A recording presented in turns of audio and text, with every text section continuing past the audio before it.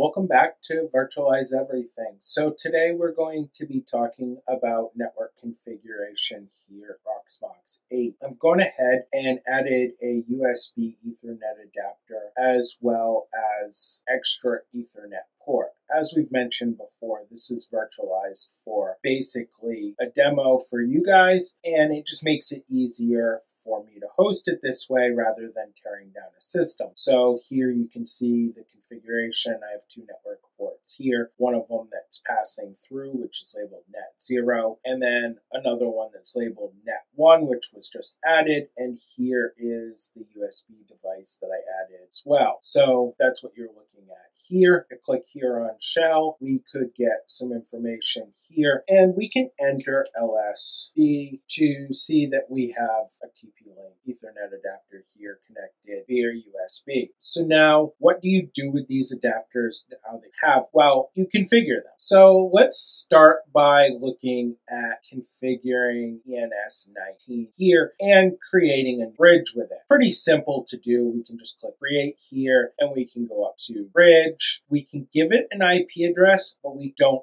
have to give it an IP address. The only information the bridge needs is a port. So we can enter ENS9 here, or even the wacky name for the USB, or ENS18. Now, if you want this particular port to work on a single particular VLAN here, we just put a period and then we can put a VLAN. So if I wanted to work on VLAN 10 for some reason, I would just put a period in that. Now, only one port on your system can have a gateway IP address. Any bridge or port that has an IP address assigned to it is accessible via the web interface. So if I was to enter an IP address here, save this, as long as I was on VLAN 10, I could actually log in to this particular web interface, assuming that we haven't blocked firewalls. And we'll be coming up on firewalls shortly on this getting started with Proxmox 8. If you want to set up a bridge or something on Proxmox and you want to use it for VLANs or whatnot, you don't want anybody to be able to access your Proxmox system on it, don't assign an IP address. VLAN aware, we can make this bridge, so if we assign this to straight ENS19 and we check VLAN aware, that would make it so any VLAN information coming in here, sort of like a managed switch, was paid attention to, and then we could actually assign VLANs to our particular containers or whatnot. I like to do this basically based on a bridge and not that way. So the way I'll do it is I'll put a period and I'll put VLAN and then I'll say something like VLAN 10, or I'll label out a portion of my network or whatnot, and then you can hit create. Now, once you've hit create, all you need to do is press apply configuration and yes, and it's going to go ahead. Notice ENS19 is turned to active now, and we now have a new bridge that we can assign. Now, if I jump back here to the system that's actually hosting and we go to the network configurations here, you can see where I've done this. Now, the old way of doing this was to actually assign a VLAN to a port, sort of like I've done here. And then once that VLAN is created, you assign it to a bridge. And you can see where I've done this for VMBR4 and 2. But you can also see where I did the period, which I've been doing now later on. And these comments here in the section, you can see that I've designated where in my house or what part of my house or houses actually here this particular goes to. So now you could do the same exact process here with this USB one, but if you noticed, it has a pretty wacky name. So what I'll normally do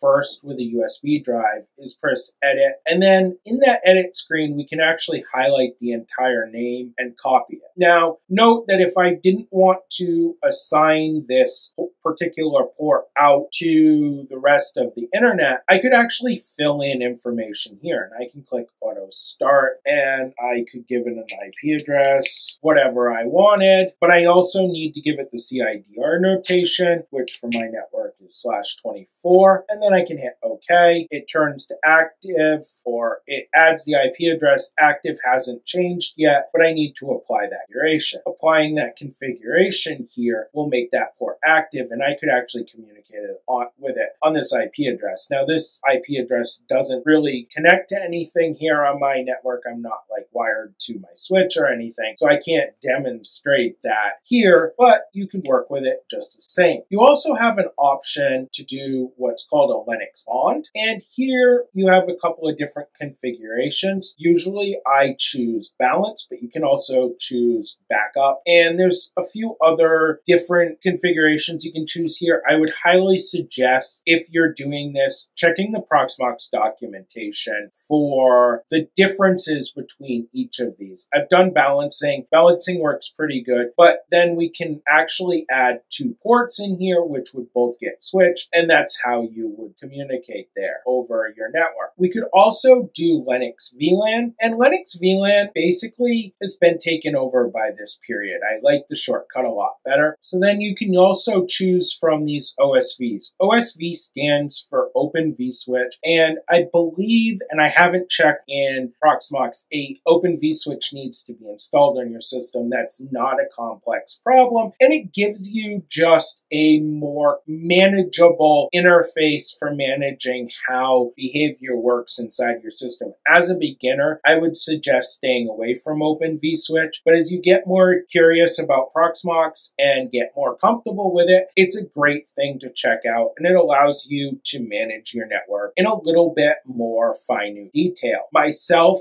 I use managed switches, and I find little need for it, but that may not be the case for you. So go ahead and check that out as you get more comfortable with Proxmox, but I'm going to stay out of it for now. So with that, I hope we've been able to show you how to get started with Proxmox networking and at least familiarize you so you can start to configure your network schemes, either by bonding multiple ports together so that you can have failover, or you can load balance so you can have more traffic coming into your server, especially with something like an R710 or something. You have multiple 1 gig ports, and you may want more traffic than that depending on how your network's set up. You will have to correctly also configure your switch to get the full advantage of that.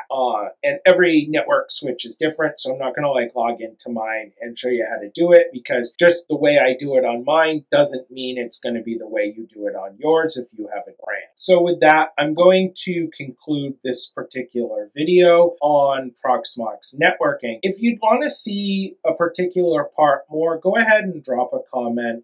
I really intended this video to be a beginner's guide, getting started Proxmox after all, and allowing the user to be able to get up and running for the first time and start to really experience what Proxmox is. It's a great tool for learning. As always, have a good night, and please like, share, subscribe.